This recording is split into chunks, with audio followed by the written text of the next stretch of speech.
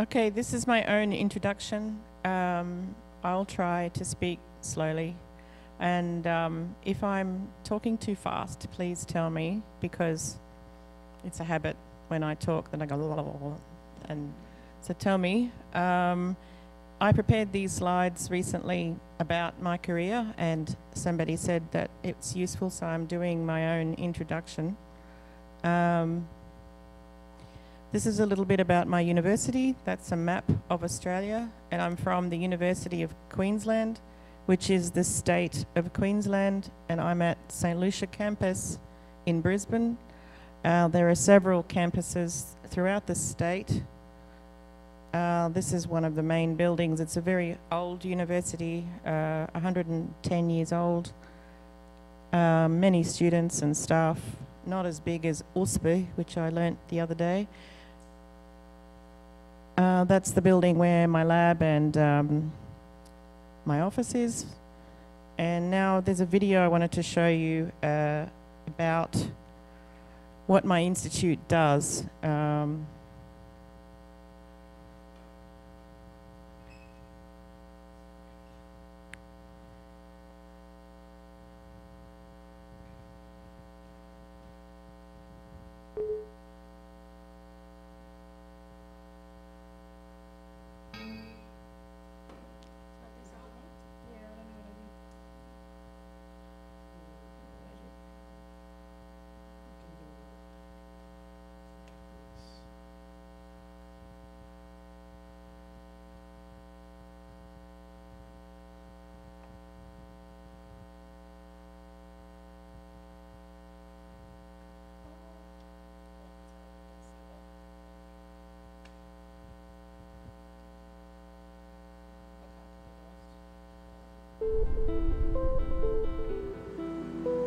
Food is the fuel that drives our lives and our health.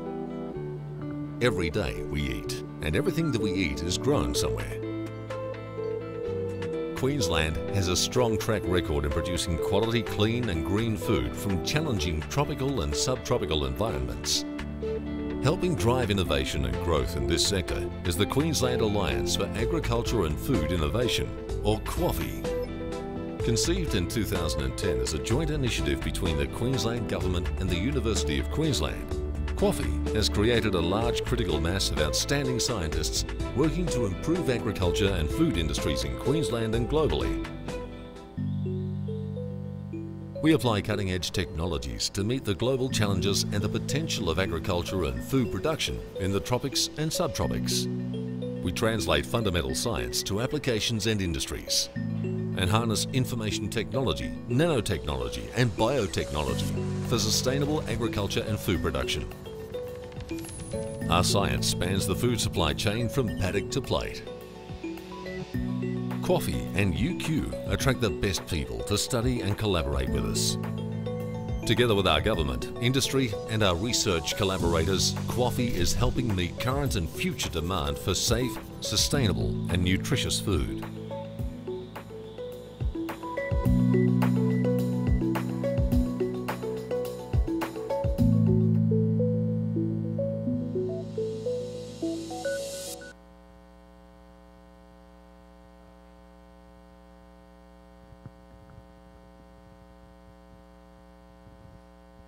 Okay, that was just to explain that my institute is about the agriculture and innovations in agriculture. So it's very applied, although there's a lot of basic research, but just to explain where this has all come from.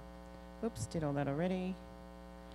So my degree was in science, in a Bachelor of Science in Microbiology and Biochemistry, and I did honours in a livestock virus, making monoclonal antibodies, and I don't like cell culture, so I did not do that for very long. My PhD was with the Faculty of Medicine, the same university, and this is where I did molecular methods to identify a human disease called melioidosis. It exists in Asia and Australia. Then I started during my PhD working for the Department of Primary Industries, and this is where a lot of my research started in many different areas of bovine health, mostly. I went to the University of Queensland 9 years ago And we established this new institute, and then for the last few years I was appointed to professorial level. Significant achievements, personal and work-wise. You know what a polymerase chain reaction is? My first one worked in 1989. I remember I had to go to somebody else's laboratory because there was one PCR machine in Brisbane at the time. That was exciting, so I realised I liked molecular biology better than immunology. Babesia bovis is transmitted by the cattle tick. That's where I started working, trying to improve their live vaccine, and the genotyping method was very useful because Australia successfully transmitted Babesia bovis through their cattle to New Caledonia when they export the cattle, and the tests we developed proved that Australia had infected the country, so that wasn't very good, but the importance of simple methods. TACMAN for Trichomonas is a venereal disease of cattle. We have vaccine patents for the paralysis tick vaccine and the cattle tick vaccines. On a personal level, I was a single parent doing most of this. Despite that, my daughter still did biophysics. She says she's smarter than I am because she did physics. And she's now doing a master's in medical physics. My other daughter is autistic and under my care. I ran a conference that Petra attended a few years ago in Australia. A large amount of funding at the moment. Meat and Livestock Australia is a body that the farmers pay money to them from their cattle to help support research. So we have to do research that is helping the farmers if they are paying for it.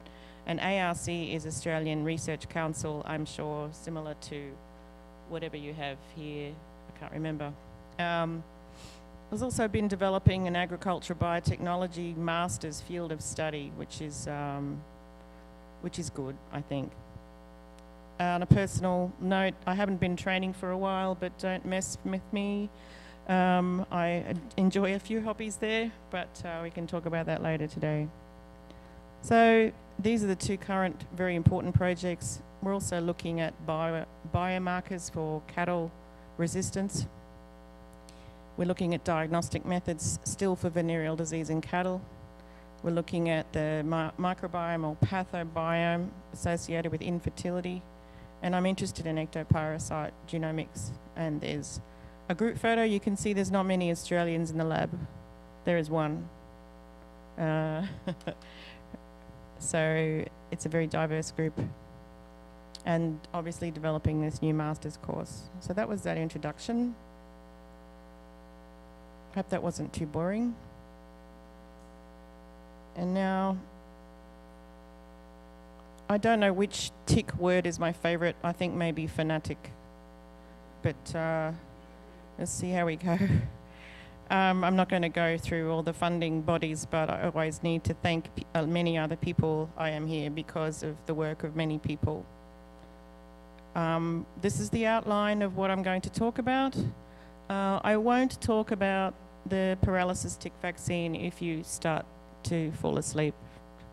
We'll see. Bruno will tell me whether you're sleeping or not. You need a big stick so you can poke them and wake them up. So what are ticks? It's a good question. So here is sort of a phylogenomic tree. It shows you where two of the main tick species, Ixodes scapularis is in the US and transmits Lyme disease to people. And Boophilus or Rhipicephalus microplus, the cattle tick, is probably the most globally significant tick species, at least for agriculture. You can see insects are up here, nematodes are here, ticks sort of sit in the middle. They are closely related to spiders, which is the Arachnida. And there are three sort of families of ticks. The hard ticks, which are mostly what I'm talking about, the soft ticks, and one species in this one family called Nuttalletidae, which only exists in South Africa. And this diagram was from this publication. That's just to give you a perspective. So what are they? They're mini vampires. That's what they are. They feed on anything except grass and stuff like that. They're second to mosquitoes. I've heard you have been talking a lot about mosquitoes so far.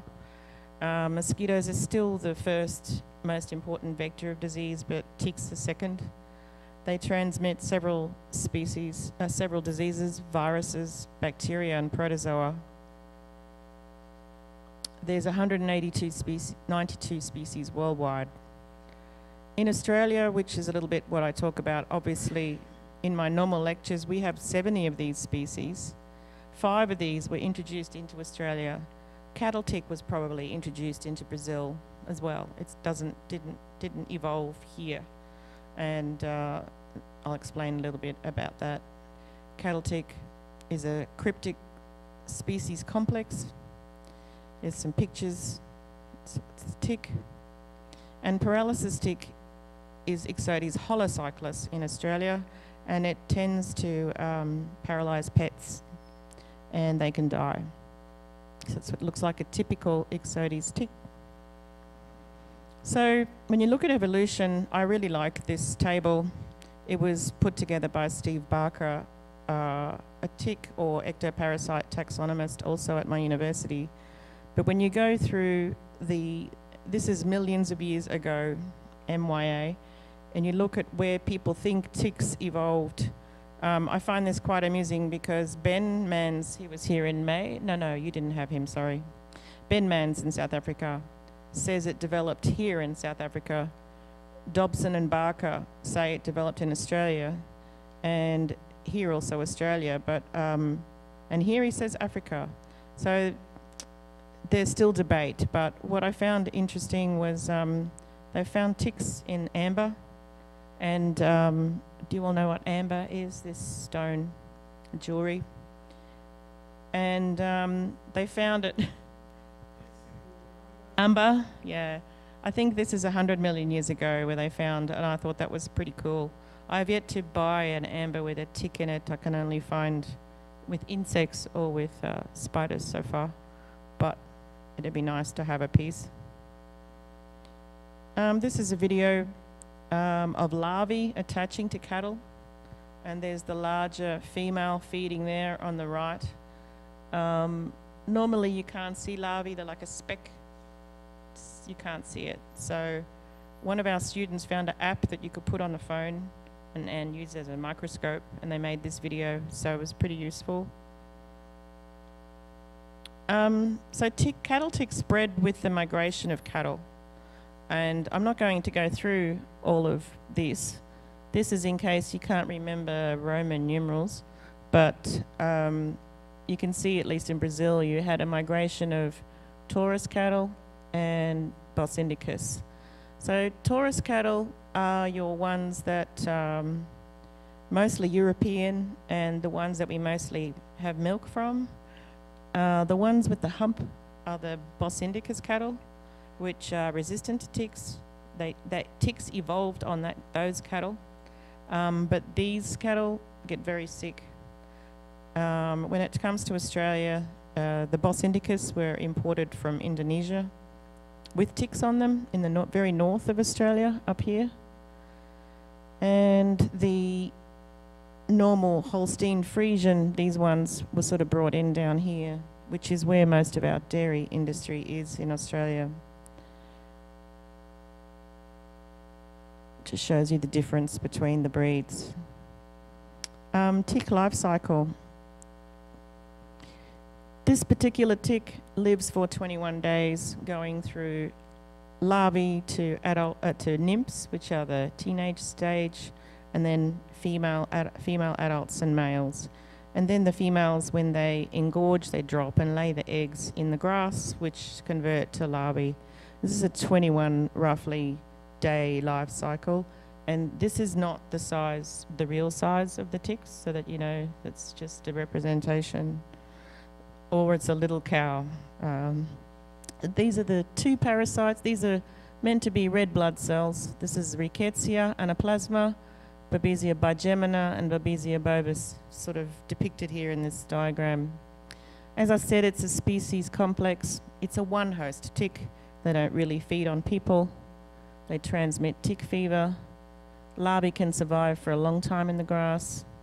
And just for the sake of phylogeny, they've broken up all the, I guess, geographic strains of the species. They call it Australis for Australia. I find that very amusing because it was introduced into Australia. So to me, they're sort of geographical variants, although we do have Annulatus, which has always been a separate species. But and the Australis clade is very similar to the global Microplus clade, but in any case. I've tried to adapt this diagram to show a more accurate representation of where cattle ticks have been found. The black is from this publication. The stripes is my art. It's not very good, but I'm still trying to refine this, and I'm going to talk to some people here as to how accurate they think that is. There are a lot of cattle in the world, and 80% of them can be susceptible to ticks and the diseases, costing quite a lot of money every year. And there are several chemicals. There's probably, these are the Australian brands. I'm sure you have the, yeah.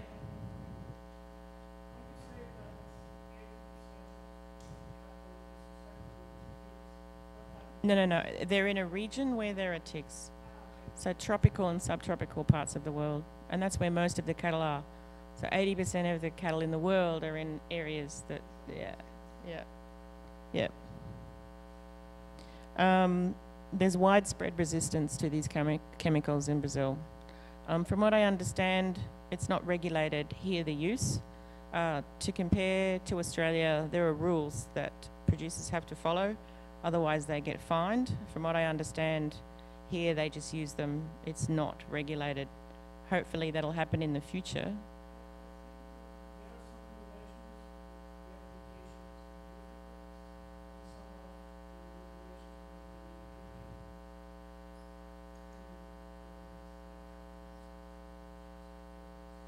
Now, the reason why there's widespread resistance is because people don't follow the rules, if that makes sense. So there would be less resistance if people were just not throwing chemicals all over the cattle all the time. But I'm not going to go through the different drug areas, but they're the main areas, the main families of chemicals used for ticks at the moment.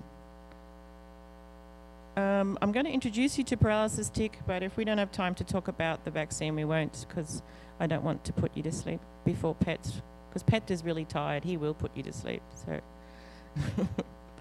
paralysis tick, Ixodes holocyclus, only in Australia. It feeds on 3 hosts, very short on each stage. Paralysis is caused by a family of toxins. The adult female feeds for about 4 days as a peak production of toxins at that point. It affects companion animals and they die. Very costly treatments, and it does affect a lot of livestock as well. This particular tick species feeds on anything. Very opportunistic. That's my dog. You might ask why I'm working on a dog parasite in an agriculture institute. There's some things they do allow us to do.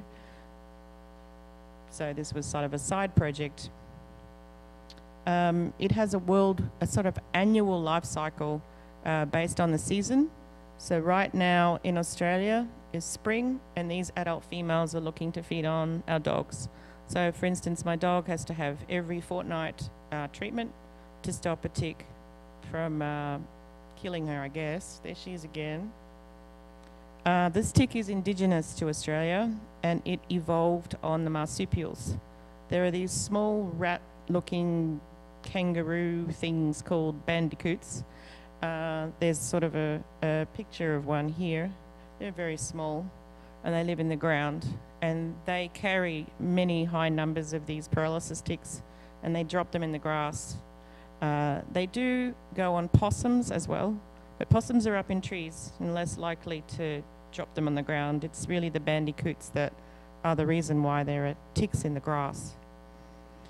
Even young children can be paralysed if the tick is feeding for long enough somewhere. It causes respiratory muscle failure. One tick can kill a large dog. And there's also some transmission of some diseases in Australia by this tick. There's a rickettsial spotted fever. We don't have Lyme disease, but there is another similar sort of diseases from rickettsia.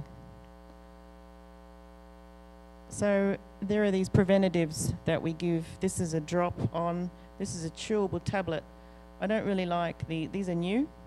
The dog has to take this tablet, which is essentially pesticide, but the tick has to take a bite to get the pesticide and then die. I don't like it because I don't like feeding the dog this chemical. It's just, and there are dogs that have reactions and cannot have those.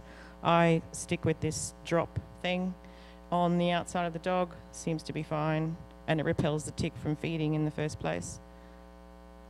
There is a treatment which is an anti-dog serum made from hyperimmune dogs. All they do is put lots of ticks on these dogs, make them sort of immune, collect that serum, and when a dog is paralysed, that serum is used to treat the dog to try and reverse the paralysis. Here is a dog with the back legs paralysed. Here is a dog on a respirator. This is my dog that died from one of these ticks a long time ago. That's just sort of, it's very crude. And they've been making it the same way since the 1960s. So, yep.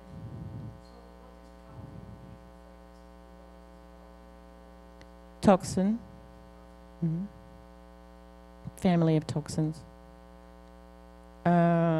This is the effects to this anti-serum, which can make them sick, and some of them are still euthanized. And this is my healthy little dog over here again. For those of you bored, the dog pictures in the corner are just to entertain you. So that's the background and the problems, at least with these two tick species. I just wanted to briefly touch on genomics. These ticks have very big genomes. So the human genome is 2.4 gigabases. The cattle tick is 7.1. It's huge. That's where ectoparasites, well, these ticks' size of their genome sit up with mammals. Protozoa, the reason why this has such a big spread is there is one amoeba that has this huge genome, but most protozoa are down here. Just to give you perspective on sequences and sequence data, and you'll soon see why. So some early work on tick genomes using reassociation kinetics.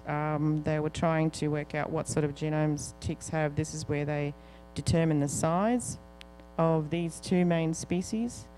And they found that there were very highly repetitive sequences through the genome. I'm not going to explain that. They also have a similar male determination as insects rather than XY like we do in mammals. There's this XO for a male tick. Long stretches of low complexity sequence, that's what these repeats are about. And these repeats are usually at the end of the chromosome. So what some research has done is try and enrich the part of the chromosome that has the coding genes. We're not interested in these big, long repeat sequences. They may have a function, but when it comes to vaccine discovery, which is what I'm talking about, we're not interested in them. So the Ixodes scapularis genome project started in 2005 and finished in 2016. They started using old techniques. It took them a very long time to get to here. In the meanwhile, long sequencing methods became available, and one of those is PacBio, and they sort of did the cattle tick genome, but they did start, which is what called the first PacBio in 2010, which is still not as good as the PacBio now. And this group probably took a couple of years to sequence theirs. They started in 2010. I don't know how long. Petra might know more about the Ixodes ricinus genome group, but they did it fairly quickly using the most recent PacBio.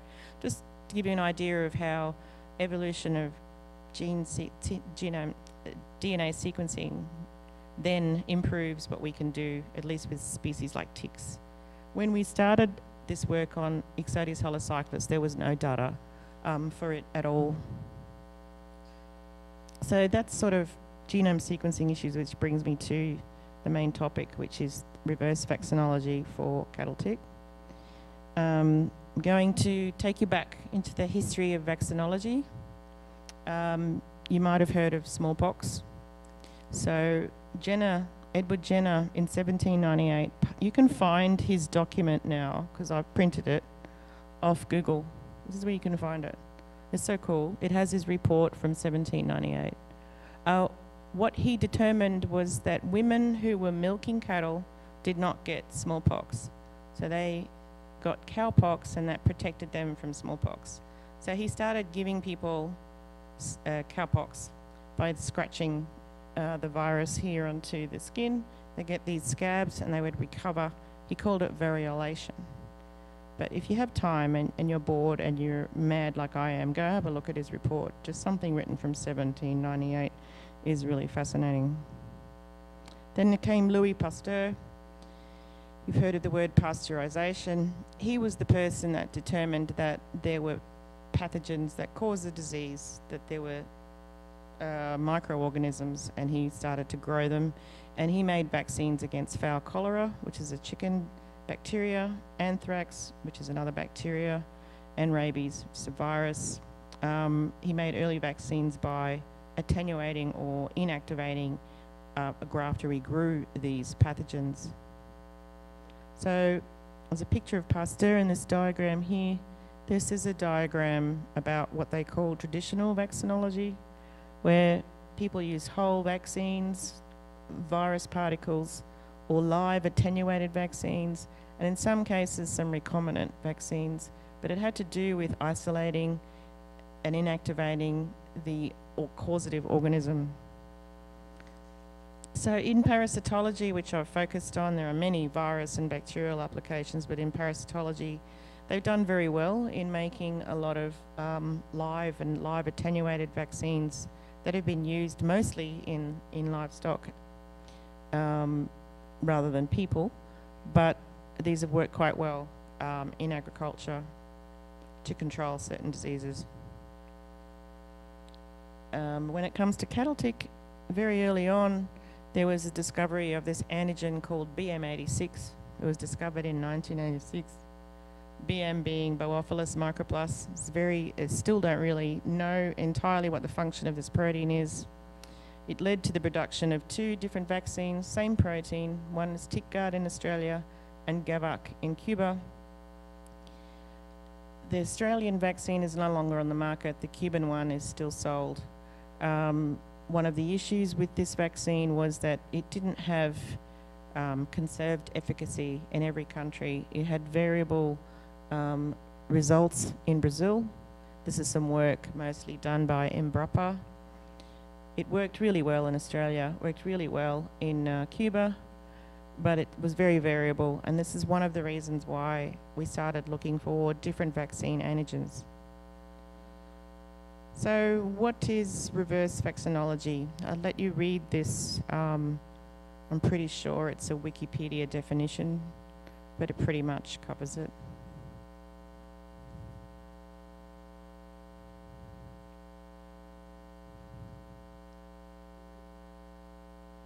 Too fast?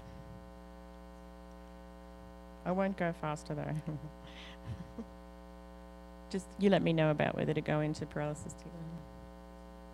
So it says outer membrane proteins. That's because this sort of vaccine genome approach was first developed on viruses and bacteria, and often in bacteria, outer membrane proteins are vaccine candidates. And then the idea is to then just go and test everything in a sort of wet lab screening method. This is the original conventional development, whereas reverse vaccinology is you start with sequences and just predict certain aspects of those sequences and then screen them all in the lab and then test them as a vaccine. So when we started in 2005, there was no cattle tick genome. At the time, it was going to cost a lot of money to sequence it. But what we had was express sequence tags that were isolated from the US Department of Agriculture from a collection of tick samples they had. And we're just going to go back in time. So this was our sort of pipeline. You can see 2005, we have those sequences from the US. We also did some of our own discovery. So what we did was they had their database, we did some of our own discovery. I'm going to sort of break this down. What happened was we looked in what was the PFAM database at the time. We looked at anything that was extracellular, membrane-bound, secreted, or had the term antigen, and we downloaded all those sequences out of this database. The student clustered them, made a consensus, and then blasted this database to identify anything that matched any of these, and he came up with 300 candidates.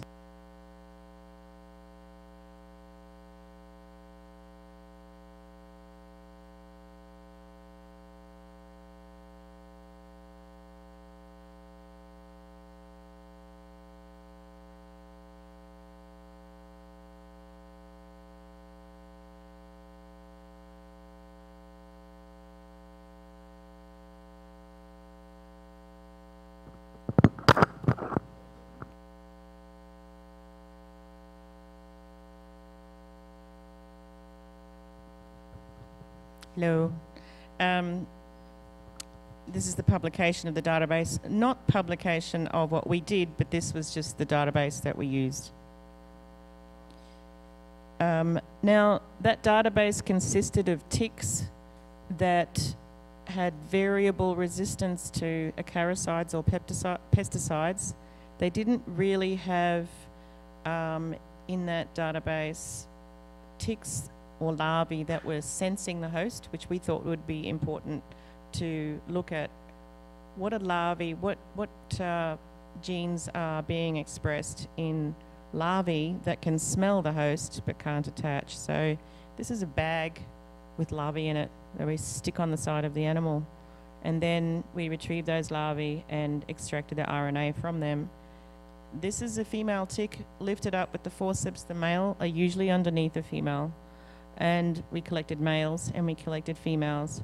We also put females in a bag to see what they are expressing while they're trying to attach. So our theory was, in making a vaccine, you want to repel the attachment. So we wanted to enrich these sequences by doing this study. It was called suppressive subtractive hybridization. It's not trendy anymore. We just do transcriptome sequencing now, but that's why I wanted to travel back in time with you. And that's an output of the larvae, difference between feeding larvae and sensing larvae, bit of a difference between the sort of proteins that were identified as being upregulated. What happens in suppressive subtractive hybridization is you have larvae that are in a tube in the lab that are not sensing an animal. You subtract what RNA those larvae are doing away. So you're trying to isolate the RNA that's being expressed by the larvae that are having a different activity. I don't know if I've explained that. So we were looking for transcripts associated with host attachment and feeding. We had five libraries. This is really small compared to what you can do now. We had clones associated with unattached frustrated larvae. We called them frustrated because they couldn't attach. Feeding larvae, unattached frustrated adult female ticks, feeding adult and male adult ticks. Now what we did then was we sort of brought those, remember these were from the USDA database. These were the clones that we identified from the subtraction library. And we did more analysis on them to see if they were secreted, membrane-bound, and to see sort of what they annotated as. And we came up with 99. We had to join these two together. And anything that had bovine homology, we removed. And so really, we had 69 candidates at this point. So what we decided to do was look at there was a technique at the time, which again we don't use much more, is a microarray.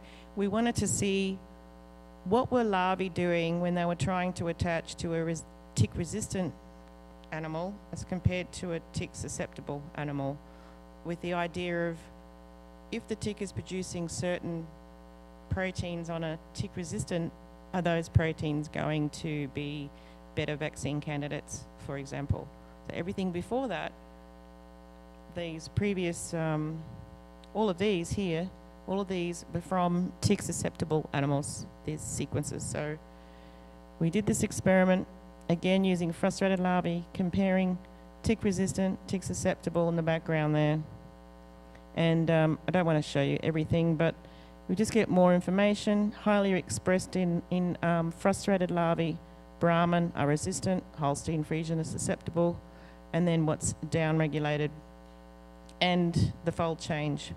So we isolated anything that was of interest that was differentially expressed by ticks that were trying to feed on a resistant animal, just so that you can see where this is going. So then we then added another 195 from this experiment sequences that were differentially expressed by tick resistant, and we repeated the bioinformatics and we came up with 302 sequences to move on with. So hopefully that's this discovery phase that I tried to explain. Next phase was this localization and screening phase. Obviously we're not going to express 300 antigens and test them in cattle, so we've got to do something. So I've ticked here the microarray, that's already been done. That's why the numbers don't correlate. We went to look at RT-PCR. So we did 281 RT-PCRs. This is the legend down here. Unfed larvae, frustrated larvae, nymphs, males, frustrated females, feeding females, the gut from the female, salivary gland from the female, and ovaries from the female. So we looked at every single, those 281 that we could amplify to see where they localized. The idea is we weren't going to pick something that only localized in the male tick, as an example. Or we tried to pick, so you can see this particular one is spread out. This one seems to be highly present in frustrated larvae, less in other phrases. So it was another screening method. We've only got 281 because out of the other 19, we just couldn't get any gene expression RT-PCR results, so they were deleted. The next part, so here are these RT-PCR analyses. Then we clustered them and did some epitope analysis. I don't want to go in a lot of detail of that, but this is BM86, which is that vaccine that we talked about. And what we did was we tested it in all these different sort of epitope. These are B-cell binding epitopes, antibody binding epitopes. And down here is this BepiPred, and these blocks show potential B-cell binding regions.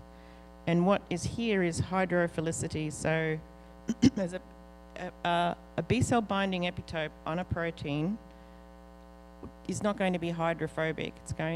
If it's hydrophobic, it sort of tends to be inside the membrane, but hydrophilic will stick out. So it's going to bind to antibodies. So what I've got here is a bunch of other programs that we looked at. We went with BepiPred. It seemed to match nicely with the hydrophilic, and it also matched, well, it didn't exactly. We tried to match it with some gnome epitope work that was done on this BM86, but in the end, for several reasons, we chose this BepiPred program, and we screened all the sequences that we had and came up with 748 epitopes to about 250 proteins. Does that make sense? So then we made them synthetically, and this is where we went here. So we made all those peptides and we screened them with serum from resistant and susceptible cattle. That's a lot of ELISA. It's just ELISA plates. These peptides were linked to biotin so that you could stick them to the plate, and then you do a strep avidin assay, and there you go, lots of ELISAs. So what we did was, these are families of different tick genes. These are unknowns, or a big unknown group, but these are different sort of families or different categories that we'd sort of categorized our vaccines into. You can see there's this dark orange, susceptible and resistant, and this light orange were susceptible only. So going with our theory, anything that was recognized by susceptible cattle only was removed. And then we only concentrated on these. which was about 76 ESTs. So we're getting smaller and smaller. So we made antibodies to those 76 peptides, and we fed them in vitro to female adults. So these female adult ticks, they removed from the cattle the day before they gorge, so they're hungry. It's 24 hours before they take a big drink of blood. So they're removed. We check their mouth parts. If the mouth parts are damaged, they won't feed properly. And we force feed them the serum, the anti-serum, which were made in sheep at the time. And we gave them blood. They fed overnight. And we put the tick into a tube to see if they would lay eggs. Some of them died. This tick here has red legs because it's died. This one is still waving. It's not a video, but you can tell the difference opposed to the dead tick. And these are where the eggs come out. These are dried eggs. These are good eggs that are forming larvae. All of this can be done in the lab. It's very time consuming, but we fed a lot of ticks and made sure with the right controls that we came up with efficacy data, which led us to about 20 ESTs mainly. So we categorized this sort of feeding results, and BM86 anti-serum sort of sat here. So we went with anything in this area. We had some very dramatic effects from some sera. And from there, this is where we started doing vaccine trials. So we did vaccine trial mixtures. One particular mixture gave us 73% efficacy. This is the low number of ticks, and this was quite a while ago. We had several different mixtures that we tested at the time. I won't go into a lot of detail, but it's from there that the next phase of the work was, I forgot. So, to summarise, this is sort of the main attributes of our vaccines. We used an express sequence tag, not a genome sequence. We isolated sequences that were differentially expressed from different stages, recognised by resistant cattle, binding to antibodies, different life stages and organs prevalence, the in vitro feeding model, and the in vivo testing. So then we had to go to individual testing. You can imagine that cattle trials take a while and really expensive, so that's why first was mixtures before we go down to individuals.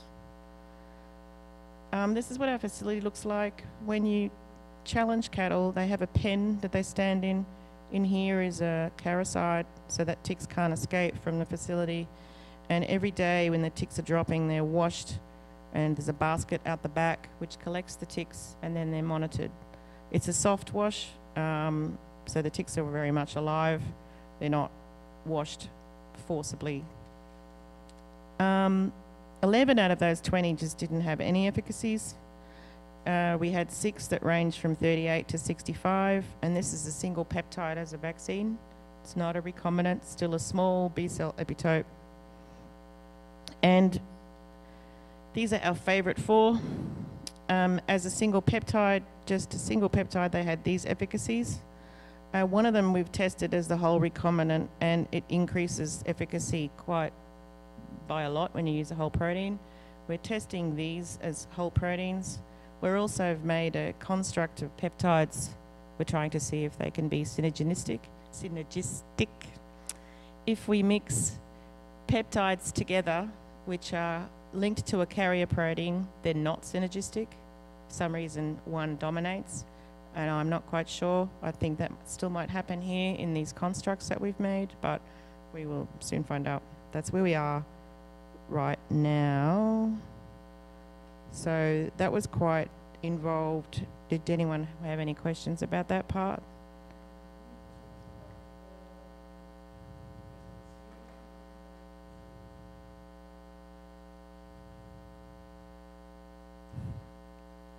Looks like you're going to hear about paralysis tick now.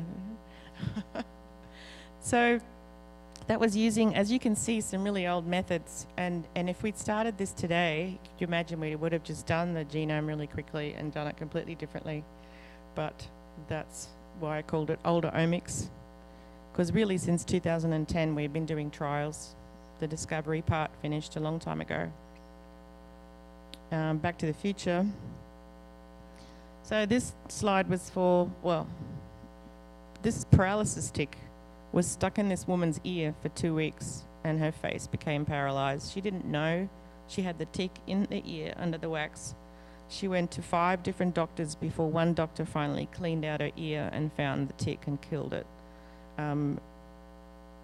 It's a pretty horrible story. It's only happened last year near where I live at the Sunshine Coast near Brisbane. It's very hard to see. But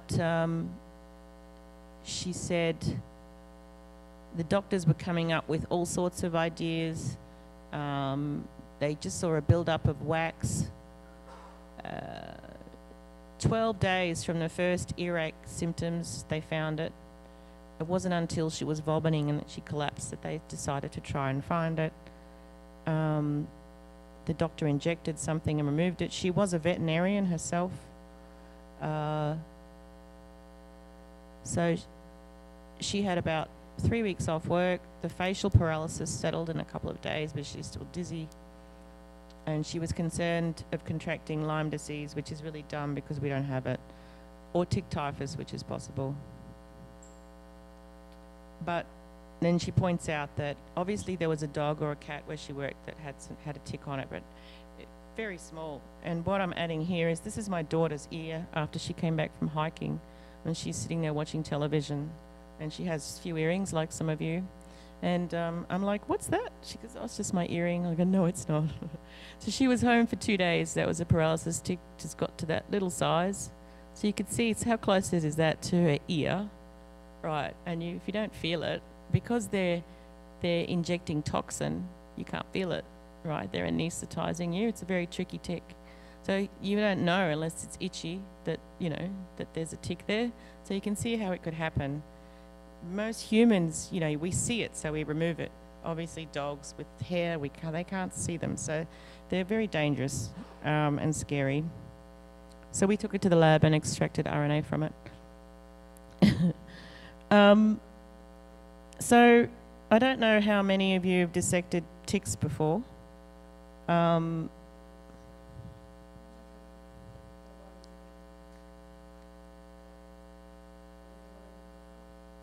Okay, so the salivary glands sit here, and this is the top of the tick taken off, and they look like grapes. Sorry, I thought I had them there. They're there. It's not very well visible, but they look like small grapes. That was the important part to dissect out of these ticks for this work. And this was a couple of years ago, and it was extract the salivary glands, and we'd extracted all the other organs as another sample, and we just submitted it to sequencing. It's very easy to do now, and we made a sequence database. I've put students' names. Different students have been involved with this work. So we found about 19 of these different toxins. HT1 was discovered in the 90s, and that was the last time before anybody did any work in this area. We isolated the most immunogenic, and we did a proof of concept dog trial. This is just to show you different sequences and how similar they are. This is a spider toxin as an outgroup, if anyone understands how to do trees.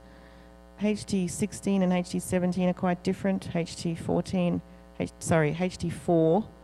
is quite different. HT4, when we test it in neonates, it kills them in an hour. And neonate mice are a model to use where we test toxin activity. I could talk more about the toxin structure. All I can say is it's a small peptide. It has 4 disulfide bonds to fold, has to be folded to be active. So they're a bit tricky to produce as a recombinant. So we've made them as peptides. But the cocktail vaccine sort of had one of these, and several through here. But you can see there are some very similar to each other, but we picked the most immunogenic and also the most diverse to put in the vaccine. So the dogs were challenged after three vaccinations of a cocktail, and they were protected from paralysis compared to the control group that obviously became paralysed from tick challenge. Had a PhD student looking at the proteome at the same time. The only good part about this is that it just confirmed what we found in the transcriptome, and what were the most immunogenic. He seemed to find most of them in the proteome. As you can understand, transcriptome doesn't tell you so much what might end up being produced, if that makes sense, whereas the proteome will give you a better idea of what is there.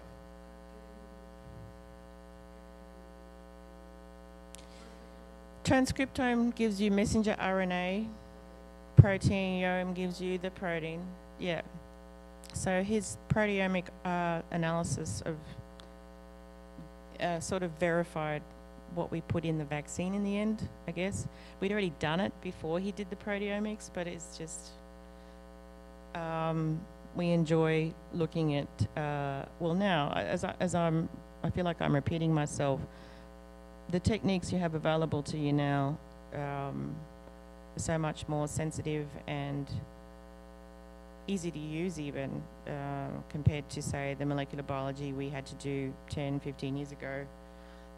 I say to my students that there's almost, you send everything away. You prepare the RNA and send it away for someone to give you the sequence. You prepare your protein and you give it to the proteomics facility for them to then give you the data. And so I find the students are learning more about data analysis than lab work now. It just seems to be the way things are going. Sequencing, we used to do our own sequencing gels. Now sequencing, we send it away.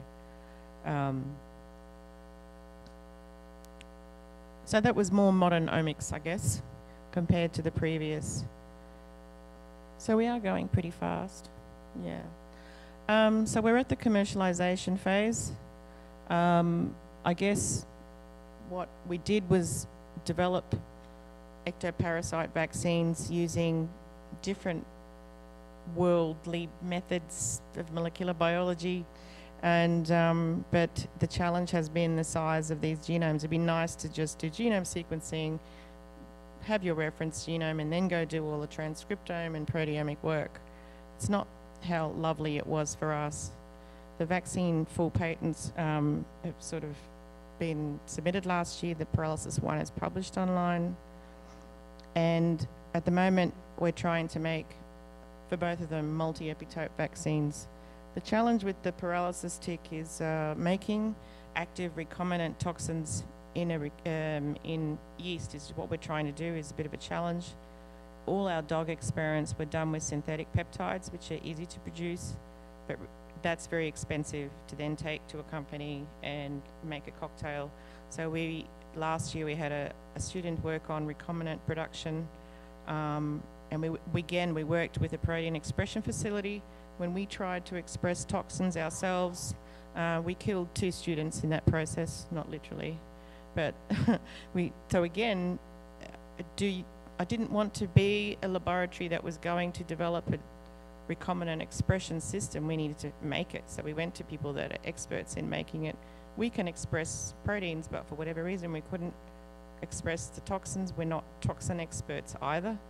There are labs that work on toxin expression. Again, I didn't really want to become toxin expression expert. We wanted to vaccinate animals. So we now are hoping we can make the whole cocktail, and there's a small company that is going to test them in their dogs. That company in Australia makes that anti-serum that I talked about. I told you they make it the same way since the 1960s. And this way they will have toxin, they will inject dogs, and they'll have a new anti-serum that will be much more cleaner product, and they'll be able to distribute toxin. Now, why I talk about small company in Australia, it doesn't exist anywhere else except the east coast of Australia. So a big company doesn't care about investing money, whereas cattle tick companies are sitting there waiting, and one company has invested in this work. Do I have in the cattle tick? Not so much paralysis tick. And again, I went a lot faster than I thought I would be. So Pliny the Elder said a long time ago ill-favoured ticks, the foulest and nastiest creatures that be. And there's my dog. And this is a Brahmin with a evil eye of ticks hanging off it. And it's just a cartoon about how many more fleas and tick seasons do I have left? It's a good question. I'm wondering about that myself. And that's all I had to say, and it went faster than I thought. I hope I didn't go too fast. That's the slowest I've ever spoken in my life. Ask Pet.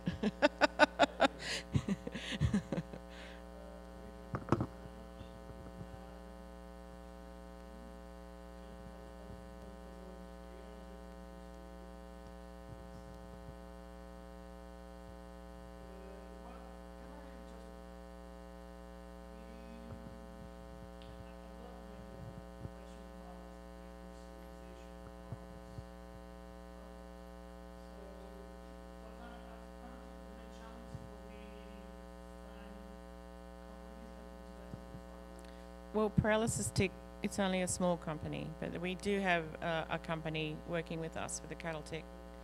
I don't know if it's the same here, but big animal health companies are not based in Australia.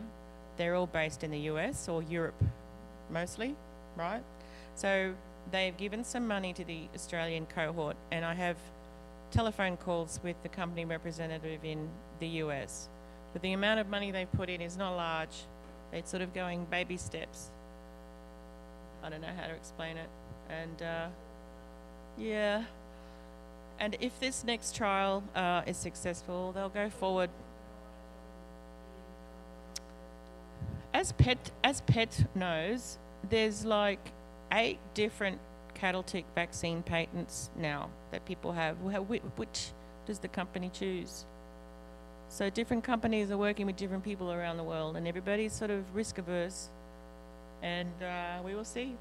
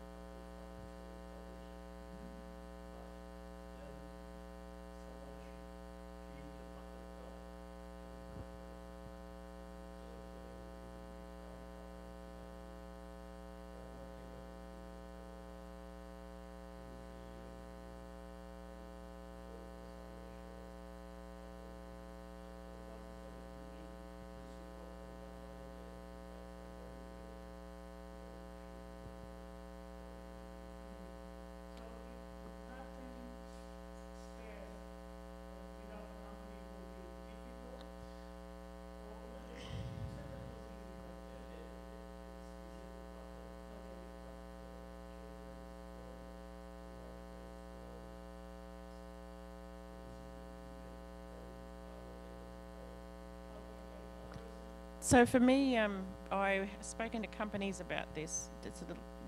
What I've noticed is I can get lots of money to do research. When you get to a point where you've got something that you've patented, not everybody is throwing as much money at you. Had I known that, I would have quarantined some money to do important things instead of doing a whole lot of discovery stuff that, I mean, we did sidelines as well. We looked at RNA interference, we did all this other, we were trying to do science as well. But if we were commercially smarter, we wouldn't have done all this side stuff. But at the same time, we all are trying to be scientific career, right? We weren't working for any company. So I think, so now I spoke to a company, I said, why is it that there's a lot of funding for discovery, but there isn't a lot of funding for taking that discovery next? And they said, out of 9 commercial things that we look at, 1 makes it to market. So if they're looking at it from a business point of view, that's why it's very small, risk-averse steps. Does that make sense? Yeah.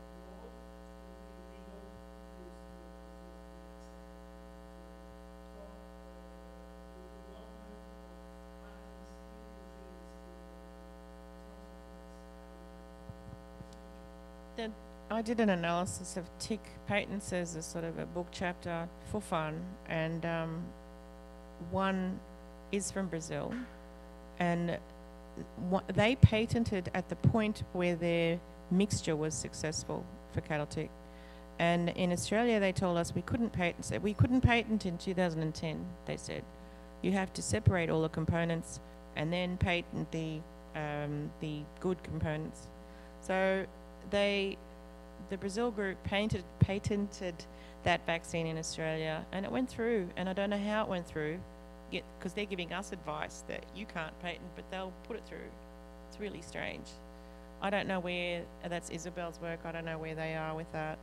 But they had a mixture of 4 proteins that gave them an efficacy. And then they published it. But I'm not sure, I haven't heard any more. So, don't know whether they have the same problem of the companies.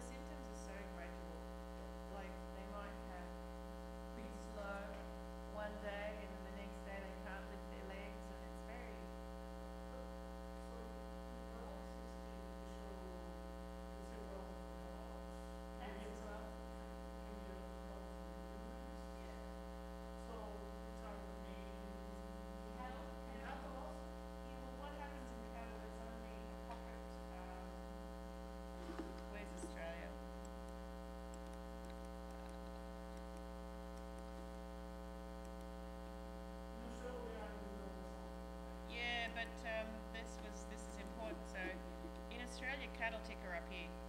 Paralysis tick is all down the coast, right?